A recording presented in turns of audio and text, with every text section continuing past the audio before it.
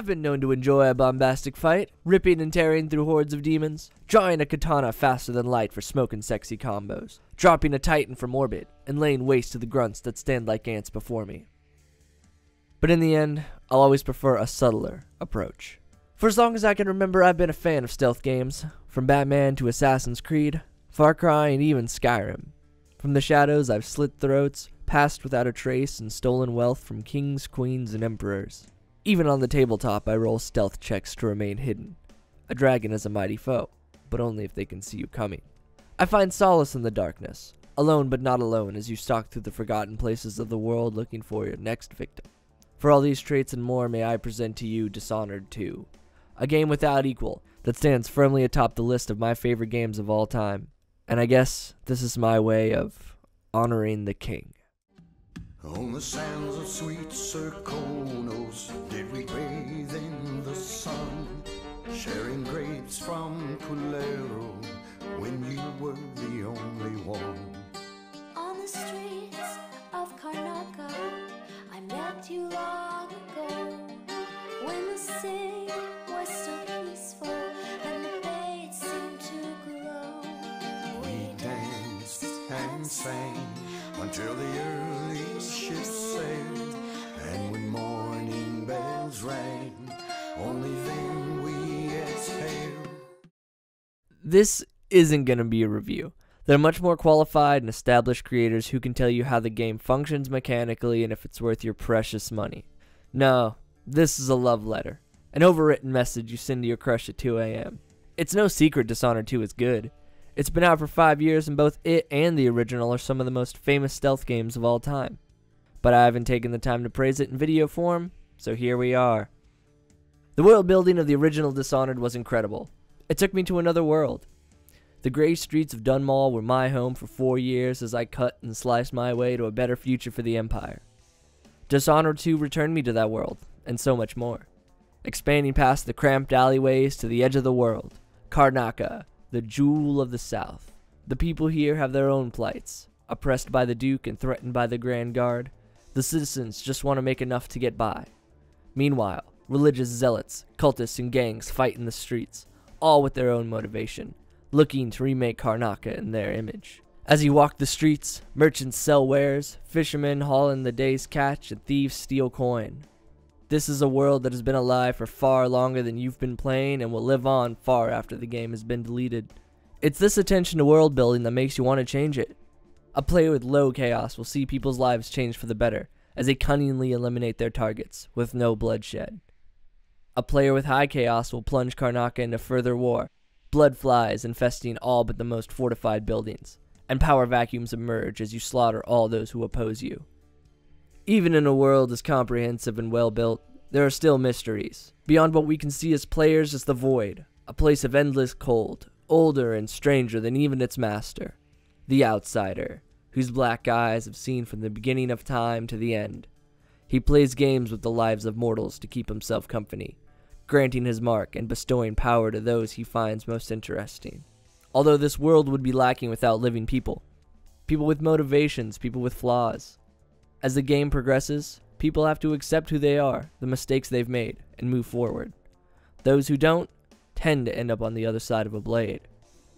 Take Emily, an empress who spent 15 years on the throne daydreaming through meetings and sneaking out for late-night training sessions with her father. From her tower, the voices of her people remain unheard. Corvo, the royal protector, equally at fault with his complacency. After the first game, he thought himself untouchable. He never expected to face someone like himself again. Both of them equally surprised when their mistakes caught up to them. Delilah, a woman with the power, cunning, and spite to overthrow them. She sought those Emily dismissed and those Corvo overlooked, and turned them against the crown. She's not a politician or noble, fighting over the throne they always looked up to. She's the Emperor's bastard, firstborn even. She was steps away from that crown before she was thrown out. Marked by the Outsider, she worked herself up from nothing, not just once, but twice. Just like her sister, she fell to the assassin Dowd, cast to the furthest reaches of the Void. She should have been forgotten. But no one forgets Delilah Copperspoon. She clawed her way back, made herself immortal, and took her throne. And it's not just the main characters who are fleshed out. Megan Foster, Anton Sokolov, Jindosh, Duke Bell, Vice Overseer Byrne.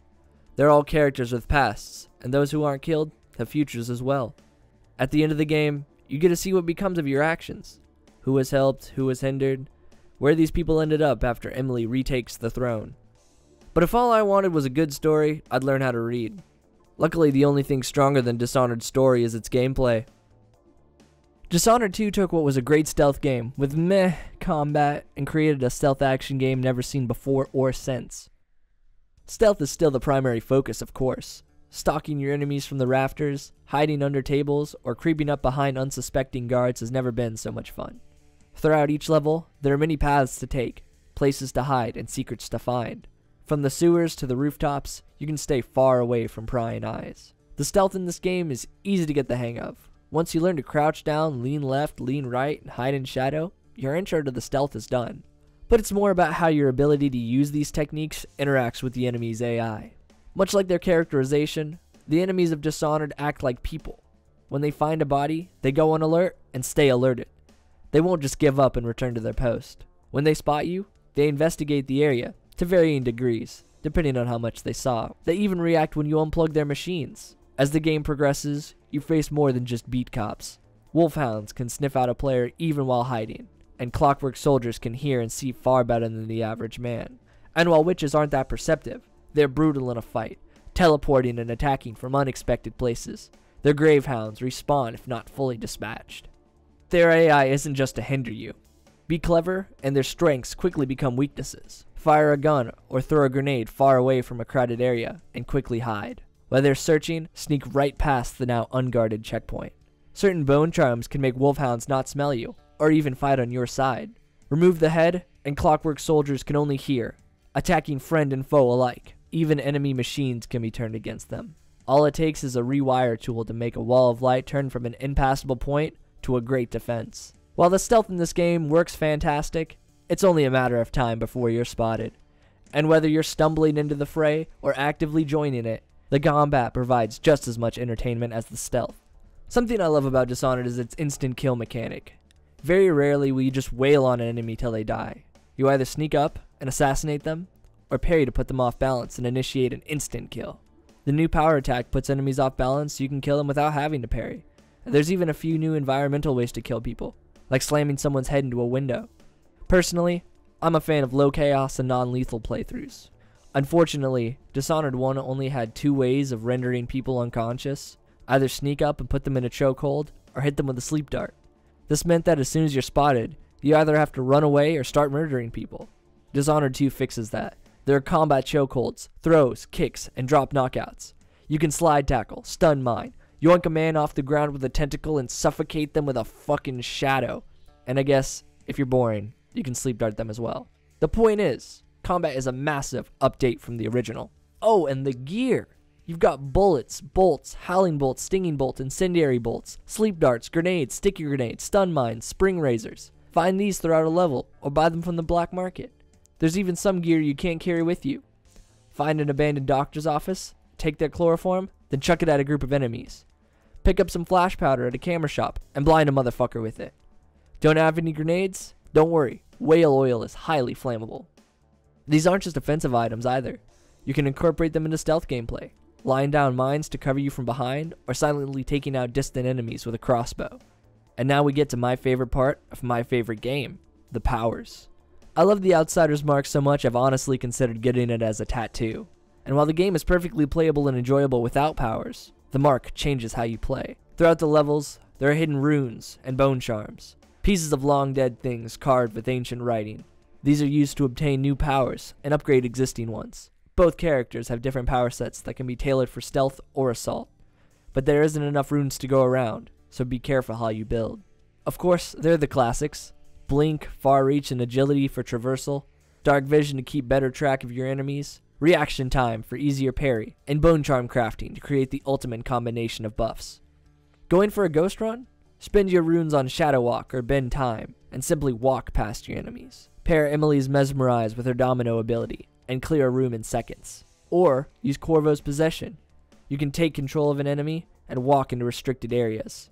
Possess a rat and crawl into a hidden crevice. Even bloodflies can be used to sneak into places unseen. The bold among you can summon a doppelganger to fight alongside you, switching places to keep the enemies guessing, and using other powers to fight head-on.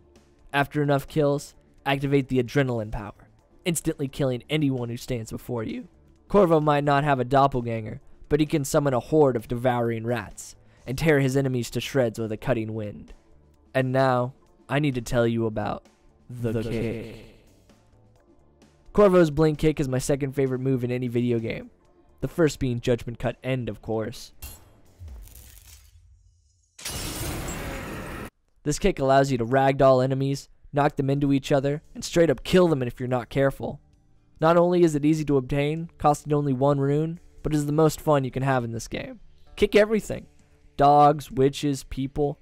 Kick it through doors, windows, off railings, into walls, into each other, and while they're stumbling on the ground, scrambling to get up after breaking what I assume is several ribs, run up and kick them in the back of the head. While this video is an unbridled praise of Dishonored 2, I should mention the few issues I do have with the game. First off, wolfhounds on higher difficulties are a bitch and a half to deal with. They can dodge past your guard and two-shot you if you're not careful. And I'm not gonna lie, I don't like cracking the slab. The time-switching gameplay was fun at first, but now it's just boring compared to levels where I can move more freely and experiment with powers. It also crashed my game 7 times, but that might just be my Xbox being a piece of shit. And with that, I've said all I have to say. I've explained the mechanics, talked about the people, and introduced the world. I didn't really talk about the music because I'm not a musician or music theory guy, although I can say Sands of Serkonos and Honor for All slap hard. If anything I said was intriguing, pick up the game and play it for yourself. I was barely exaggerating this whole time. Alright, so like or subscribe. Tune in a couple weeks from now when I talk about something equally disjointed from my other content.